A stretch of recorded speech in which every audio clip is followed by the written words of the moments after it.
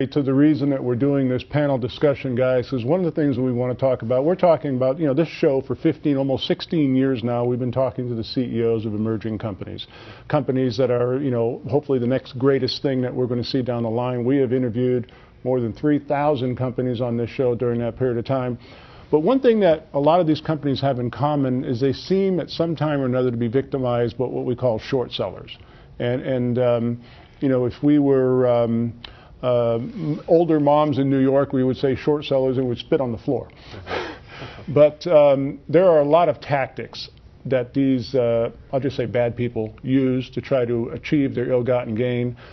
Some of them happen with the internet stock chat rooms, internet stock message boards. Brian, I know this is of particular interest to you. What are companies doing to try to combat this kind of thing? Well, Don, I think that part of the issue for early stage companies and microcap companies is, first of all, you have a limited amount of resources, and the challenge is how do you get out and promote your company? When you're an early stage company and a public company, you really have two products that you're selling. You have the product that you're selling to your industry, and then you have your company that you're selling. And the way that you get access to capital is, you utilize the capital markets, and the way you communicate is you try to broadly promote your company and your capabilities. And we use MoneyTV a lot. It gives I think it's a great avenue because shareholders get to see CEOs' faces, get to hear them answer questions. There's a very personal touch there, as Dean's been talking about, giving an open house. You want to give your shareholders a touch and feel. The problem is that when that goes out to the internet, internet message boards and the internet allows people to respond anonymously, and they can say anything they want about companies. Right. And the challenge is, how do you get out and promote the company and broaden the exposure and not have to deal with those kinds of attacks. And you really can't even. I know we talk about this all the time. Oh, I know, right? Well, they come and they'll bash or make up lies, and you can't really. I mean, your hands are tied as a CEO of a public reported company. You want to be transparent. Right. You want to provide as much detail so your investor shareholder base that you're trying to present your company's story to can do their due diligence. And it's frustrating when an anonymous person can go out and post all sorts of crazy lies. They get away with almost the opposite of what we have to do. They don't have to report to the SEC when they put something out there. But that's very important. I mean, Dean mentioned due diligence, and that's very important for investors. Is they really need to. I mean, surfing these boards, reading what people have to say, that's fine. In my opinion, it's entertainment.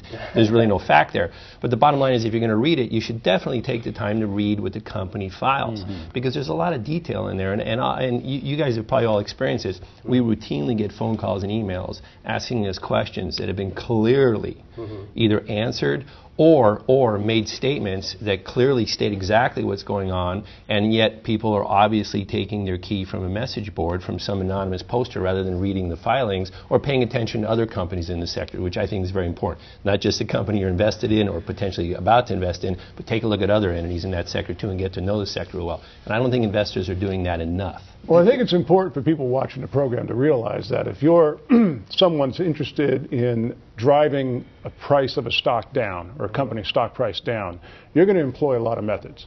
Sure. And you're going to actually employ these people who are in the stock message boards, these anonymous people, to create all kinds of false information, trying to create panic selling.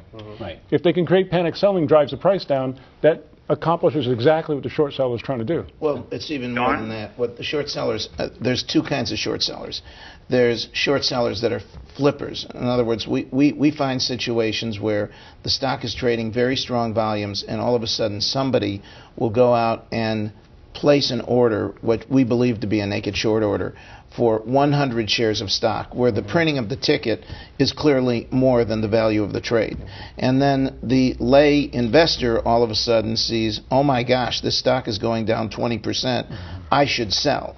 And then that same person, through another broker, or even worse, in an account in the same brokerage, and we've actually filed an 8K calling this to the attention of one particular brokerage and FINRA and the SEC. In that same transaction, they will have the catcher's mitt out on the other end. So as people are panic selling, they will be buying and selling at the price of the open during that particular day. So it's not even that they're trying to drive the price down because they're a short seller, because on a penny stock, there's not a lot of margin. There's not a lot of room unless you're just doing it with a lot of companies and a lot of shares.